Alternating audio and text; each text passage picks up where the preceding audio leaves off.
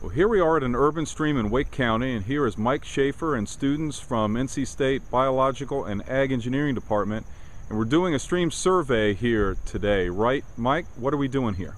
Well, what we're doing is what we call a baseline survey. We're building a 3D topographic map of the stream and stream banks as they exist today in preparation for doing some sort of design or repair or restoration on this stream. Some of the key features that we capture when we survey this stream are things like bed features. Basically, we want to know what the shape of the stream is as it exists today. We shoot features such as pools and riffles. And there's our riffle there, okay.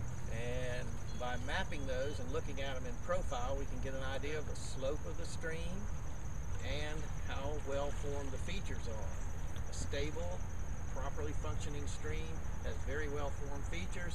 Impaired streams such as this have rather impaired features, so part of restoration is to correct those features. And we're going to map this. We're going to build a topographic map with these features before construction, and then that will help to guide the construction process when we go to reshape the stream. Right, it helps us design a reconstruction as well as gives us dimensions that we can measure to make sure we're putting it in the right place and those sort of things.